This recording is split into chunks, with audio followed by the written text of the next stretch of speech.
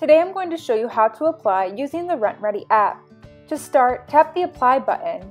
Tap the plus icon in the upper right-hand corner to start a new application. When you start a new application, you'll see 4 sections.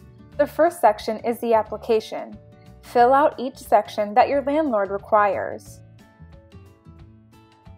When you've completed that section, tap section number 2 to upload any documents.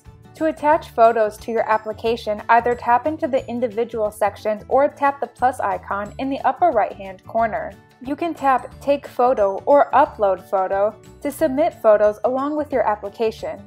After you've taken or uploaded the photo, tap Save. You can then swipe down on the screens in order to return to the Documents section. Here you'll be able to see documents you've uploaded, as well as upload more documents depending on your landlord's requirements.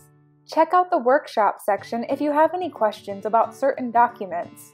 When you're ready, tap the Send section and input the unit code given to you by your landlord or sent in the email invite. Then tap Preview and Apply to review and submit your application.